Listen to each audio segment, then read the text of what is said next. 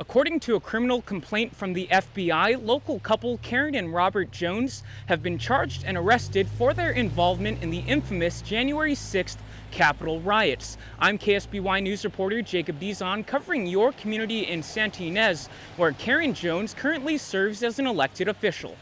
In an arrest warrant from December 14th, both Karen and Robert Jones were charged with counts of entering and remaining in a restricted building or grounds, disorderly and disruptive conduct in a Capitol building and restricted grounds, as well as parading, demonstrating, or picketing in a Capitol building. The FBI's complaint also includes images of the couple where they could be seen advancing past barriers toward the U.S. Capitol building alongside a crowd of other demonstrators. Additional closed-circuit surveillance footage obtained by the FBI shows them entering the Capitol together at around 3 p.m. on January 6, 2021. The complaint, accompanied by more photos of Karen Jones, alleges she also participated in an open mic session on the east steps of the Capitol building, speaking over a loudspeaker about being pepper sprayed by police and traveling to Washington, D.C. from California. In the warrant, FBI officials say they confirmed the identities of the local couple through cell phone data,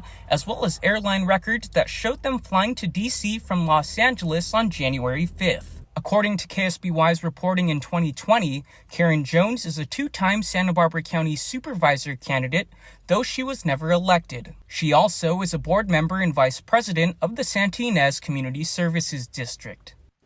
I reached out to both the Santa Ynez Community Services District and Karen and Robert Jones' attorney for comment on the situation, but they declined the opportunity. In Santa Ynez, Jacob Dizon, KSBY News.